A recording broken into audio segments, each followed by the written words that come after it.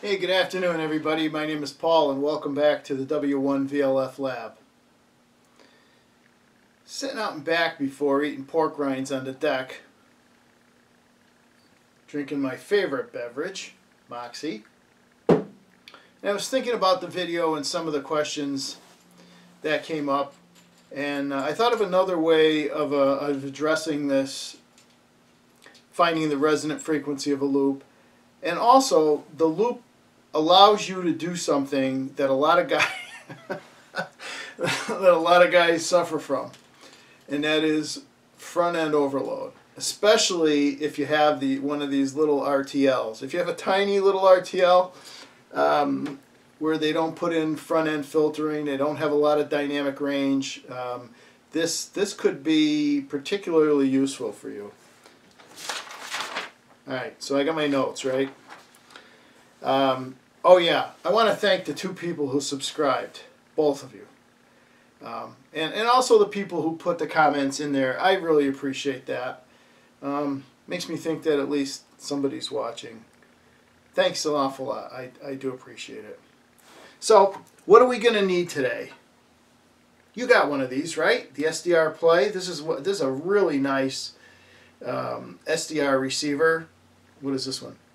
This one's the RSP2. Wow, I guess I went for the big bucks.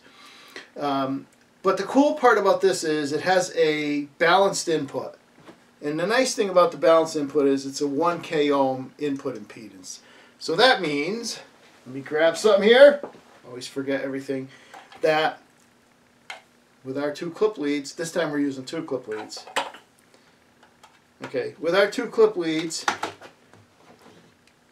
and our loop and our little 365 puff tuning. Oh, there goes the furnace. Hang on, I'm shutting that right off.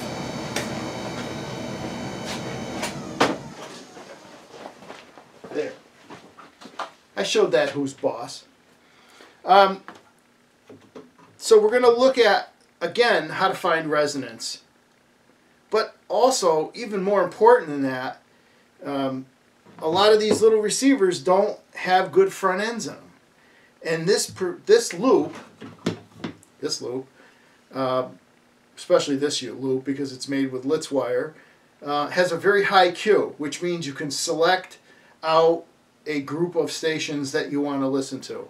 And so you're not going to be bombarded by a huge complement of AM broadcast stations. And I have a lot of broadcast stations that are pretty close to where I am. So let me set up with the laptop. I'm going to be using Console 3. I'm going to be using the SDR Play 2, the high input impedance side, and we'll sweep through the whole entire broadcast band, and then you can see just how selective this is and how envisioning how that would eliminate an overload problem. Along with the ability to tune this. We want, turn this. That's going to be kind of difficult for me to do, but the selectivity and where your loop is resonant will be become painfully obvious. So let me set up for that. Put this stuff down and see what I can do about setting up for the next shot. Okay? I'll be right back.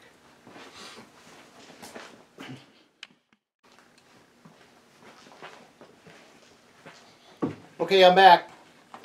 Alright, so you guys remember this, right? This loop, 8-inch PVC, Litz wire, nothing special there. I did mount it on top of a little piece of plastic so it would stand up straight without falling over. The other thing I have here, you remember this as well, just a standard tuning capacitor connected to a couple of terminals so they can easily take things off without having to use a lot of clip leads. And yes, here are the clip leads. This time we're going to use 2 clip leads connected to the high impedance input, 1000 ohm input of the SDR Play.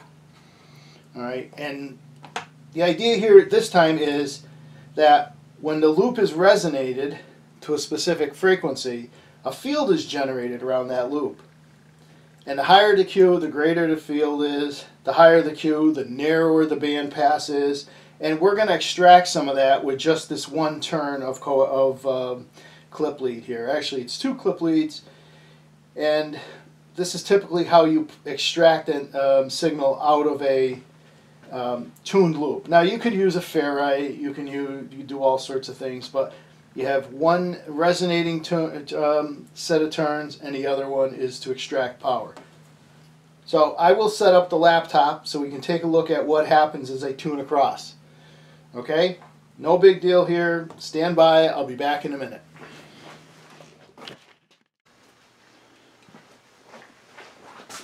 Alright, I'm back. We're tuned to the broadcast band. 400 kilohertz is on the end here, 400 kilohertz here, and 1800 kilohertz there. This is not easy to do. Anyway, that's the AM broadcast band. There's a little bit of energy getting in because of the two clip leads. I don't know if you can see this. Here's those two clip leads, right? But, so how many of you guys suffer from this? Okay? Unbelievable overload, and that's just me as the antenna. I'm just holding on to the one clip lead. All right, there's just a ton of noise, overload, intermod products being generated from all those really big broadcast signals. So I'm going to connect the loop back together again, the two clip leads. All right, so now there's essentially nothing there. You're going to have to trust me on this. I'll show you a picture of it in a second. But I'm going to take the loop and I'm going to wrap the clip lead around it, loosely couple it one time. Okay, so now you see there's a very small section of the AM broadcast. Remember all those signals were way up here, you know, overloading everything? Very small section of the AM broadcast band available. So let's say you have a big one like I do, a 610, which is off the air right now, right down here. But look at that noise floor, it's almost completely quiet. Let's tune across. Okay? Every time I move across and you see one of those peaks pop up, that's an AM broadcast station that I'm on. And I've tuned right to that one. Let's just take a listen. I don't want to get in trouble because one time I had music and YouTube got upset. So here we go. Let's find a good station. Nice strong one. There's one. But you can see how it's very touchy. All right, so let's tune to that. See what that is.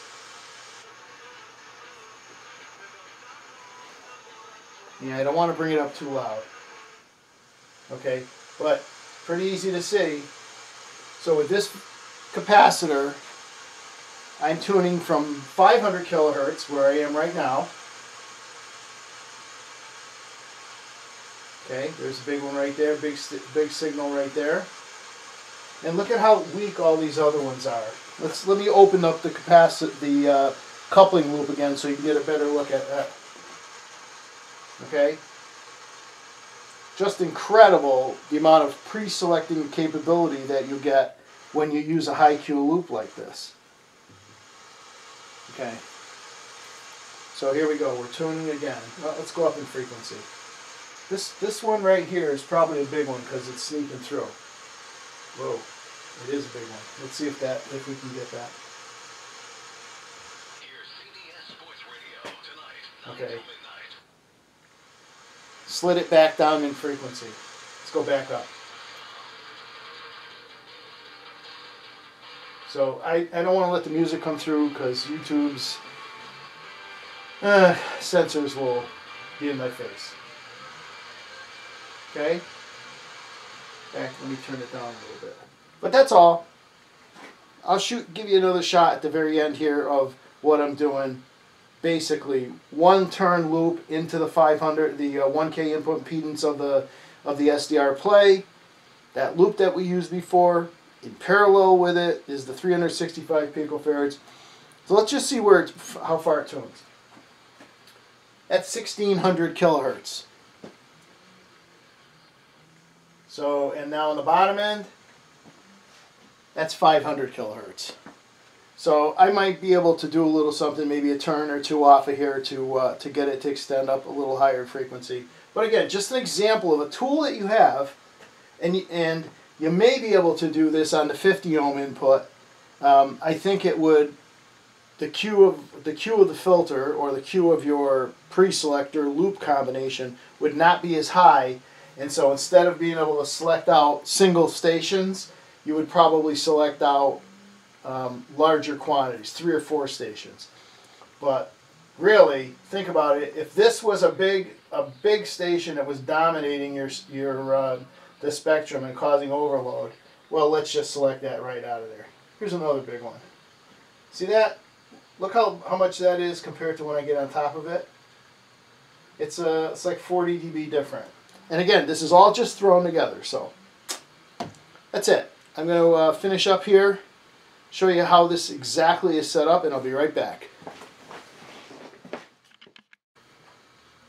Okay, that's it. Let me turn this around. Notice how I don't make any effort to really finesse these things. Let me turn the viewfinder around. Right, SDR play into the 1K ohm input, balance line input.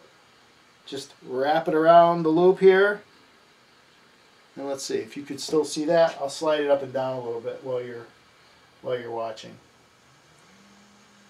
Okay, so that's it. See if there's any final thoughts. If I can think of anything decent to say, I'll be back.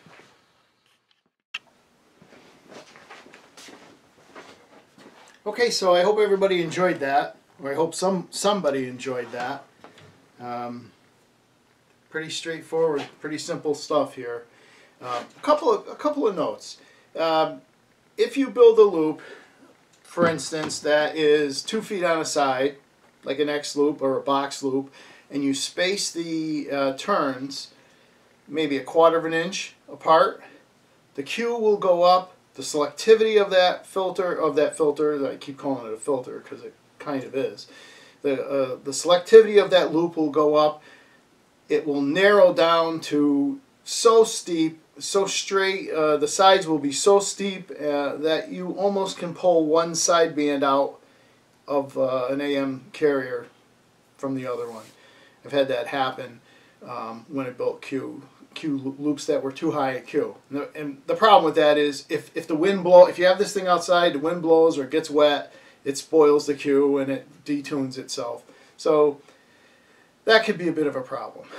But but with that wider spacing of the turns, you don't have as much inter-turn capacitance, which means it's going to resonate higher in frequency, so you may need some more turns rather, than if you closely spaced it. But what it also means is that the parallel C, the 365 puff capacitor here, will give you some more range. And these were, I built loops as high as let me think. I'm not sure how well they worked at 10 meters. I had ways of tapping the different loops and things. These were all air cores that I'm talking about. But this will work in the hundreds of kilohertz range if you're into listening to non-directional beacons, let's say, and you have a lot of AM broadcasts that is giving you a real hard time down there. That's a typical problem with some of the lesser expensive SDRs.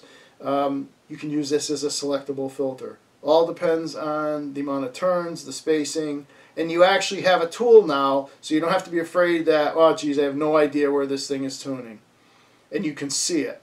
So anyway, that's it. Thanks for watching. My name is Paul, W1VLF 73s, and I'm good in the call book.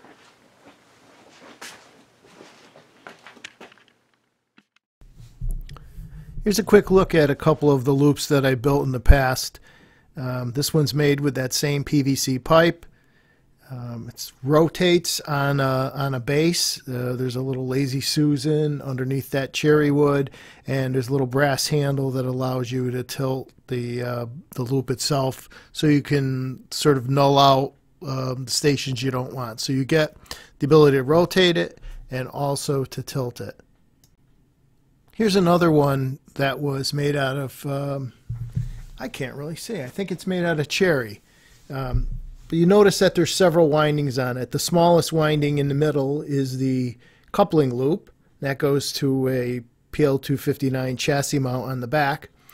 The other loops that you see there are switchable by that little switch in the front, and they go in either series or parallel. So when they're in series, it covers lower frequencies, and when they're in parallel, it covers much higher frequencies. And then the actual tuning to the station you're interested in happens with the knob there on the front of the unit. Number 3 here is a slightly different design. I think early on I was trying different techniques to see what worked best. It's kind of a spider web looking thing, wound from the center out. Still worked out really well. All these, believe it or not, people actually paid for these things. But they all worked really well, and they all were tunable. This one probably was set up for the AM broadcast band. It's been so long I don't really remember now. Another one using this time walnut and red enameled wire. Tried to fancy this one up slightly, but the same configuration with the series parallel loops, the coupling coil in the middle, a little switch for making them in series and parallel, and then a tuning knob in the front. And of course, my trusty ICF 2010 Sony. Love that radio. Love it. Another attempt at a tunable loop. This one had binding posts to bring the signal out. So if you were going to use a balanced line, that's what this was for. And kind of in a very, very crude construction. I think this was probably one of the very first ones that I made. But still, the construction aside, it still physically worked well.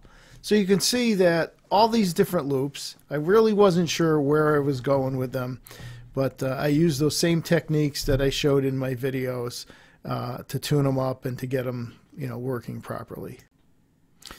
Well, I think I take that back. This may be one of the first ones. I just learned how to use a Cove bit on a router. But the rest of it was Home Depot 1x2s, I think that maybe is, in oak. And I was experimenting around with tilting mechanisms here. You can get the best null by orientating this loop broadside to the broadcast station you're trying to null, and also tilting it. And between those two, you can achieve some really, really deep nulls. So that's it for now. Thanks a lot for watching and bearing with me. This is W1VLF 73.